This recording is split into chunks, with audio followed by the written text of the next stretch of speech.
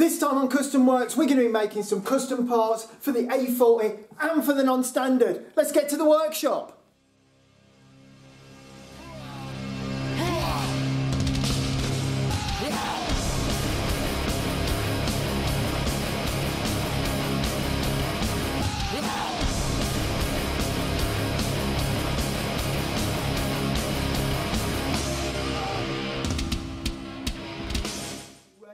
Right, up to my neck in wiring.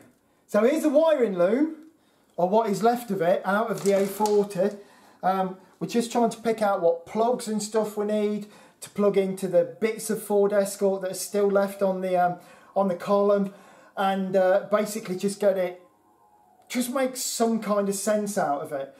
We've got another wiring loom over here, which is all labelled up, ready to start sort of being fitted. But before we can do all of that, and before you can have a wiring loom, you need somewhere to put your switches. So what I'm going to be doing right now is making a dashboard for the A40 so we can mount all those old school toggle switches and stuff and make it super, super cool. So this is going to need some Dibond, some fiberglass, and I'm not sure what else, some dashboardery. Oh yeah. So then, we've taken out pretty much everything from the dashboard. All the loom's gone and everything. And there's no dashboard, and the old dashboard was just rubbish. So we're going to make a nice aluminium one. Things we've got to think about though. Now, I've got this piece of Dibond here, and I'm put it in there. I could probably just like glue that in place, and we can put some switches in here. But it's not good enough. What we need it to come out a bit so we can have the demisters in the top. And we've got to have it so it fits nicely into what is, it's an awkward shape to fit anything to. But it's got to be in there, no rattles, no shakes, something really nice. So first off, I'm going to try and cut this a bit better to the shape. And then what we'll do is we'll make a fiberglass surround for it. But like we've done before, we'll masking tape up everything, so once the fiberglass is dry we can bring this in and out. And I want it to be a dashboard that is, you know, maybe on 4-6 screws, something like that, that we can just take it out, you can work on things, put the dashboard back. If you ever want to fit a radio or any auxiliaries to the electronics, you can always get to it. So let's make a dashboard.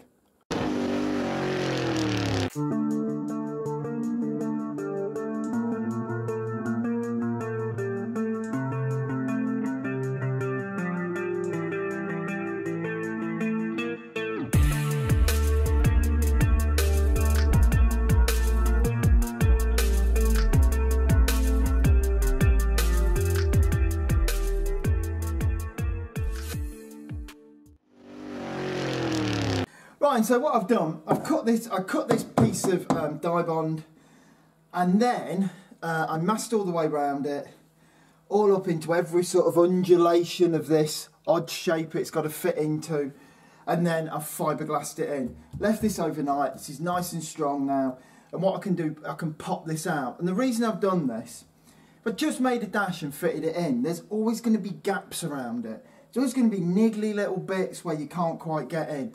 Whereas what I've done here is I've done it right up to the edges, so there'll never be those niggly bits. And now once it's out, I can make a raised border all the way around here for the aluminium insert to sit in. And also in that border running across the top of there, what I'll probably do is house a piece of plastic pipe, like I don't know, kitchen, bathroom waste pipe in there with holes in, so it will blow the air up the windscreen. I have got some proper vents that could fit in here, but they're just too big to get between where I've got the room from the steering wheel to here.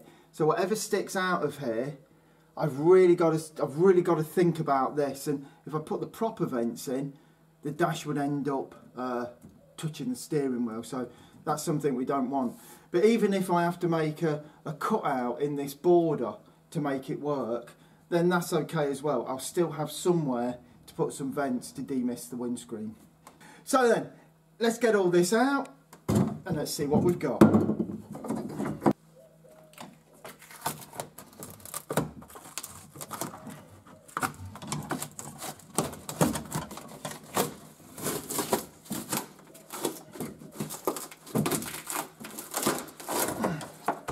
And there we go, we've got a dashboard that perfectly fits into that gap.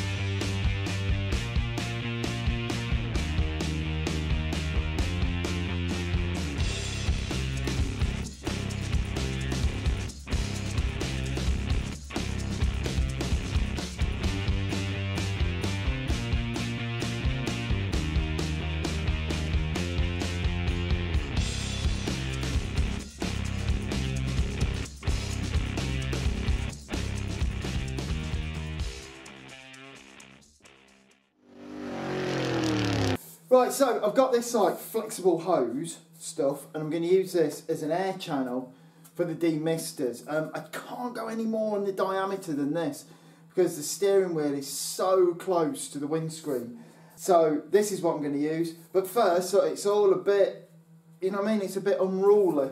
So what I'm going to do, I'm just going to put the heat gun on it for a minute and straighten it out a little bit. If the heat gun would work. Okay then, so I magically fixed the heat gun by actually plugging it in, and now it works. It's another medium tip.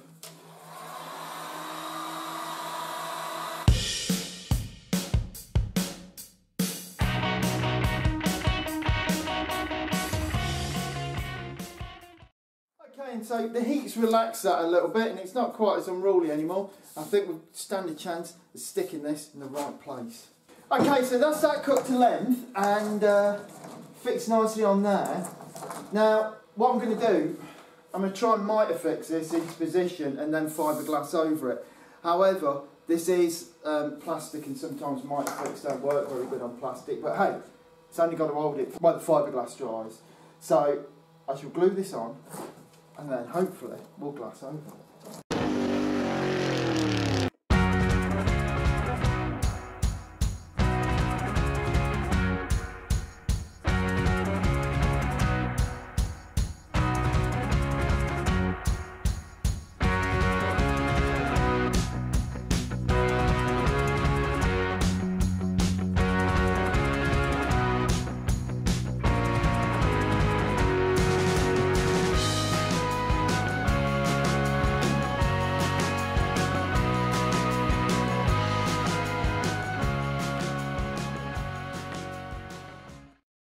So there is our sort of basic backboard for a dashboard in there. Dashboard for the backboard. How many more times can I say board?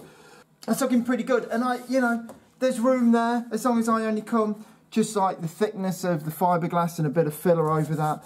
I should be okay. And we should get this to blow up the windscreen. What I'm probably going to do is I'll glass this on, and then I will have a bit more of a trim back on this edge just to reveal a bit more of that window rubber and make sure we're definitely going to get air hitting that glass. But up to now, not looking too bad. I know for certain as well that once I actually glass over this, this is going to make this a lot more rigid. So, let's get to the fiberglass.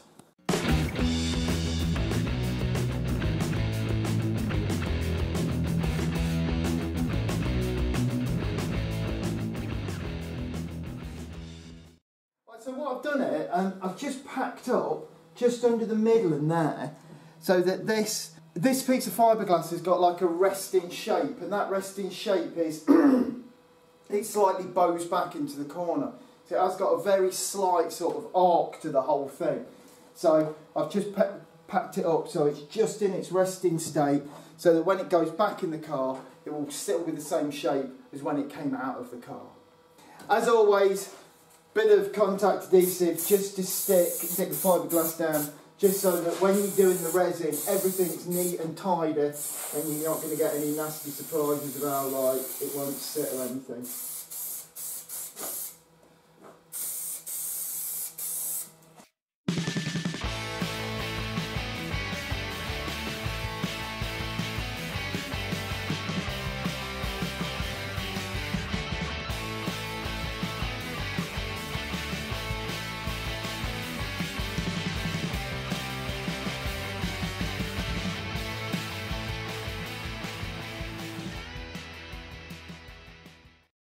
So, fibreglass is all on, I'll leave that to dry, come back to it later. Okay, so while that on the dashboard's drying, I'm going to make a little heat shield for the top of the exhaust manifold on the non-standard, bit of dimple dye and stuff like that. It's all about small details, and it's the kind of creative stuff I just love to do. I'm sorting out this exhaust manifold off the Pinto that we're dropping into the Standard Ensign, or the non-standard as I call it, and I know that I can paint this in some like heat-proof paint. It's never going to look that nice as big cast old manifold, so I'm going to make a heat shield for it, which it originally would have had bolting onto these two studs. So I've cut this piece of steel out, that looks like it just about fits. What I'm going to do now, I'm going to drill this and dimple dye it just to give it that extra bit of detail.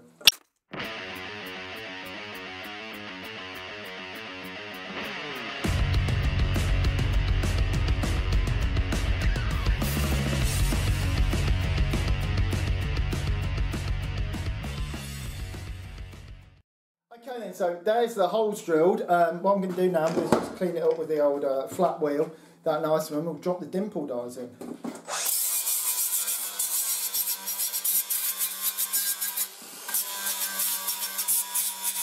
Got the dimple die here, and all I'm going to do is squash this in the vise, and then it should look pretty cool.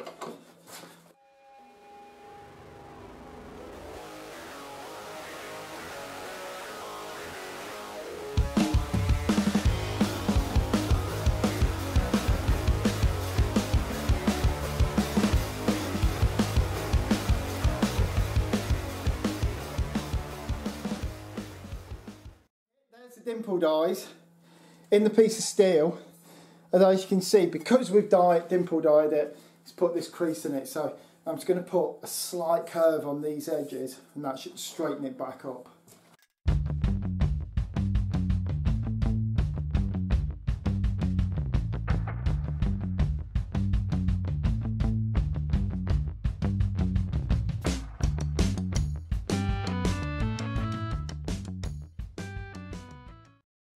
Nice and straight now, and we've got a little bit of a curve on it. It's just to make like it's got a proper edge. Probably a little bit of hammering I've still got to do there, but then what I'll do, I'll just grind this off, make this smooth, and then it'll be ready for paint.